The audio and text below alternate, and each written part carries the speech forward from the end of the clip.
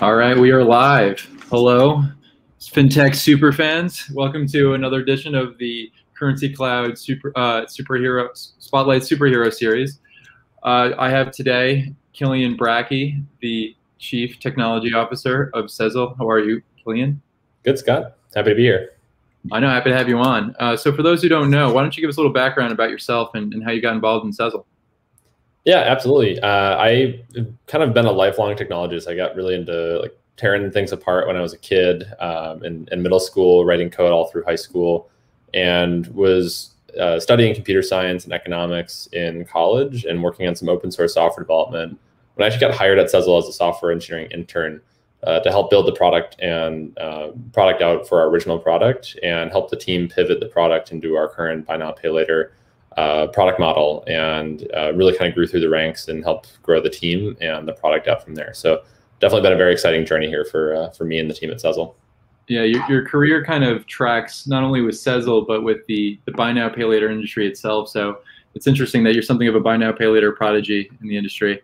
So happy to have you on. Great. So for those who don't understand what Sezzle is and what they do, why don't you give us a little background?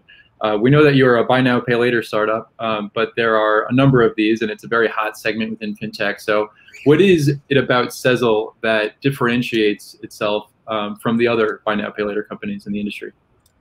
Yeah, so ultimately, we're a buy now, pay later solution that is a mission to financially empower the next generation by offering, what we really view as being one of the most consumer-friendly digital payment solutions out there. So ultimately what it does is allows customers to buy what they want and pay in 4 interest-free installment payments over the course of 6 weeks. And ultimately we're financing this and it's being paid for and financed by merchants that are paying a higher processing rate than maybe they're paying for standard payments for this product, which allows us to offer this interest-free and fee-free to the consumers. So that allows us to really help people that may not already have access to a spending power or credit limit with a traditional financial product, and really helps us open up spending power to people that, for us are what we call, our credit skeptics as kind of our core, one of our user demographics, and people that may know the credit products or may have one, but have a tendency not to use one or to apply for one, given that they don't fully understand how they work or how they can get themselves into potential tech or rather debt that could potentially lead to a spiral for them. Right. So your product services both retail merchants that are looking to drive more revenue by allowing buyers that may or not have purchased that TV, if they had to pay in one lump sum, to break out those payments, and they can earn that, make that purchase over time.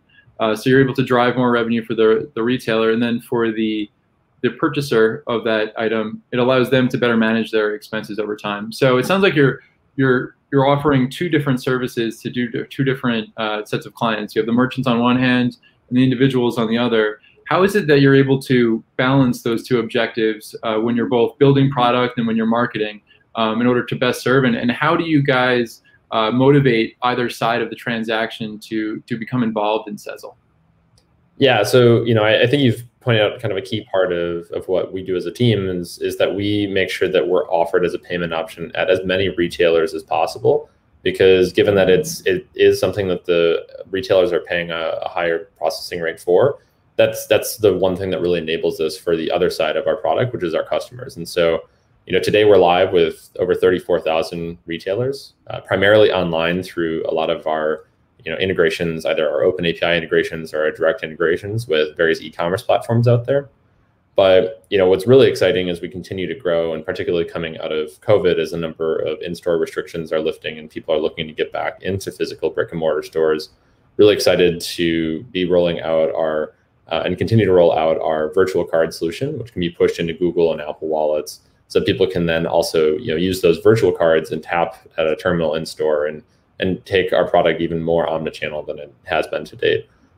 So those types of solutions really help us get our product out there at merchants. And as you already pointed out, people are at those retailers checking out either with more than they otherwise would, or they're converting at a higher rate, which is ultimately where the incrementality comes for those retailers. And on the other side of it, what we need to continue to do with our customers to continue to bring those metrics and continue to drive repeat usage on our platform. We've got 2.6 million active customers on our platform. And on a weekly basis, about 85% or so of our transactions that come through our platform are repeat transactions. So a customer making another transaction. And that comes from continuing to build trust with those consumers and really creating a predictable experience, truly being that fee-free solution. Ultimately, that trust is where people are going to continue to grow their available spending limit with us. As they exhibit positive behavior on our platform, their spending power is going to automatically grow and increase with them. And so, maybe on a traditional credit product, you might request a specific line increase from your bank, and sometimes there's another credit hit there, but there's an explicit ask that needs to happen. And part of what we're doing is with consumers is we're saying we think that everyone has and deserves access to credit, and demonstrate to us through positive behavior that we can grow this limit with you, and that's going to help you on this graduated path to credit and get access to more spending power. Yeah, there's a lot of questions I have off of that. That's great. So the first question I have is, you mentioned that you're launching a virtual card and a POS product that people can use in person when they go to retail. It's interesting. I know that buy now, pay later has exploded, especially during COVID, as e-commerce has become used more widely as people are home making purchases. And I think it's something like over 1% of all transactions that are taking place on the internet now are using some sort of buy now, pay later service.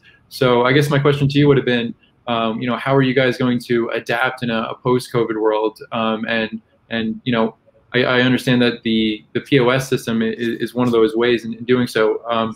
Could you explain a little bit more about how that works and how someone might be able to, go out and use this service themselves?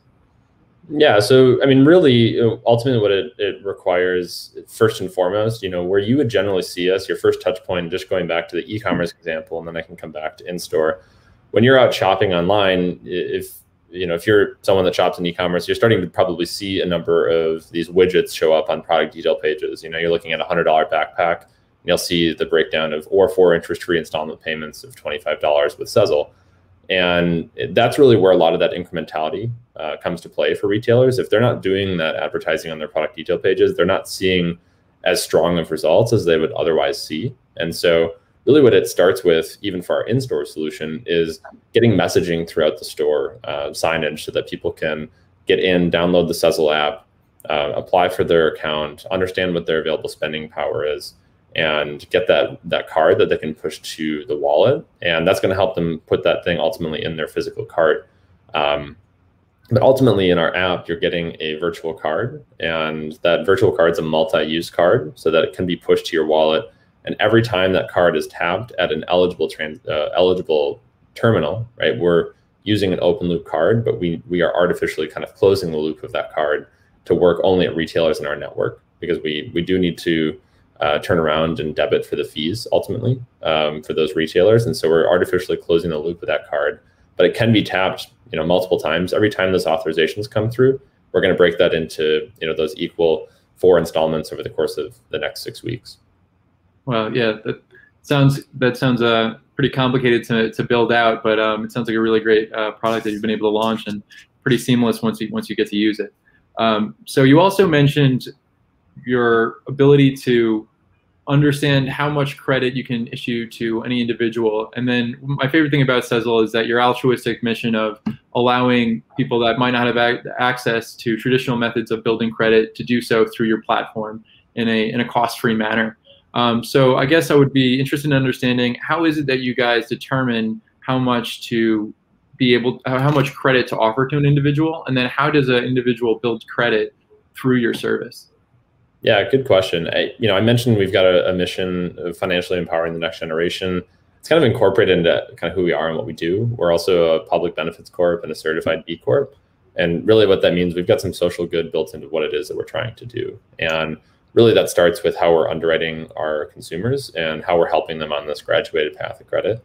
And so ultimately, you probably hear out there that FICO and traditional credit scoring isn't kind of the end all be all, particularly for this product type. And so we're leveraging as many data sources as our team finds relevant to set some internal controls and limits for that first time that a person comes through our product.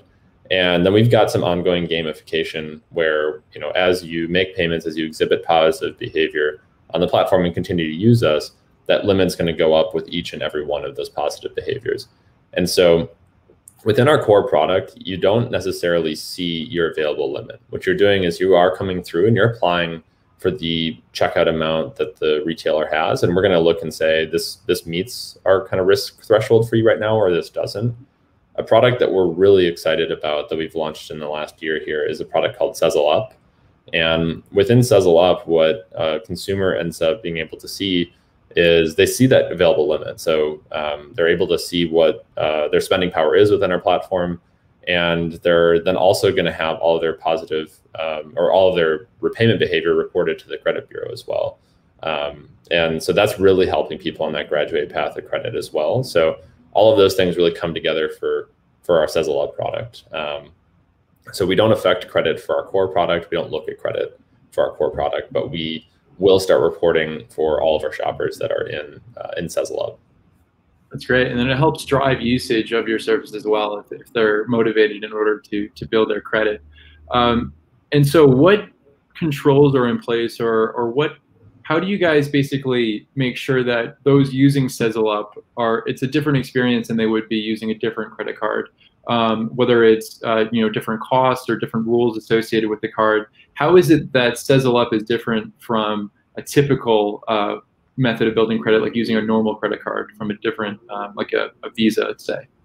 Yeah, one of the inherent product features that we have, and a number of buy now pay later solutions out there have as well, is that with a credit card, you can make transactions up to your available limit, and it's going to be on more of a revolving basis. You'll have a statement that and a closing date of that statement for all those transactions and due dates and APR associated with that. With a product like ours, every transaction turns into that 6-week down payment and then 3 installment payments over the next 6 weeks. And one of the things built into our product as an inherent budgeting tool to really help people not get too much debt stacked up that they can't keep up with is that if you have failed to make a payment at any point in time, you can't make another order. So you can't add another installment product until you are current on all of your other outstanding products. And so it's really helping on that kind of budgeting side of things, ensure that people are not taking out more than they can eventually pay off in the next 6 weeks. And that's one of those inherent product features that's really helping people budget and really helping our shoppers not stack up too much debt on the product like this. Awesome. And so what I love about Sezzle is you started as a buy now pay later company, but because you guys have such talent and the way you guys think so creatively, you're becoming much more than that. And so you're offering all these different services. Are there any other services beyond the virtual cards and the Sezzle Up that you guys are excited about launching? And is there anything else that you guys are doing? Because I know it's so core to your mission to do the right thing. Is there anything else that you guys are doing from a corporate responsibility standpoint that you're proud of as well? Yeah, so within our certification for B Corp and what we're doing there, we're really excited for some of the initiatives we're running this year. We're planting a tree for every new active user that comes through our platform this year as well, with the partnership with Trees for the Future. We're also working on reducing our carbon footprint as a company. We're giving a full scholarship to the University of Minnesota. And we're working on building a lot of financial literacy tools out through both our social media and our core product platforms with the product we're calling Sezzle University, and really helping people understand, outside of our product, really trying to understand how to really build their financial future. And we also committed to building a nonprofit fund for supporting, other cases that are aligned with our core mission. So we've got a lot of really exciting things we're doing from a social good perspective as well. Yeah, that's incredible. And yeah, you guys are based in Minnesota. Tough go for the Minnesota Wild and the Twins themselves too. I mean, geez, it just reminded me of that. All right, great. So I guess we can kind of leave off is you guys are growing so rapidly, and it's really just been explosive. And I love to see it as as we maintain our own relationship as well. It's been great to see it. Is there anything that you wanted to comment on your growth and whether or not you guys are expanding your team or anything of that nature? Yeah, no, absolutely. It's been a really exciting growth story we've had. We founded in 2016. I was on the team very early on when we were a small team. And just looking at 2020, our team over doubled in size, and we had over 250% year-over-year revenue growth. And so as we continue to grow, we are growing our team a fair bit. So we do have even just on the product engineering team, over 15 roles open. So anyone tuned in or have people that are out in the market looking, we're continuing to grow our team to continue to build on our mission and do what we're doing. So feel free to check us out at sezzle.com/careers. Or reach out to me or anyone on the team on LinkedIn. All right, awesome. So thanks a lot for joining us, Killian. Again, if you want to reach out to Sezzle, if you want to just learn more about them, you want to sign up for an account, or you want to join the team, sezzle.com/careers for those joining, sezzle.com for the product itself, and you can also follow them on LinkedIn. Well, Killian, thanks a lot for joining us. It's been really great having you on. Awesome. Thanks, Scott. Happy to be here. All right.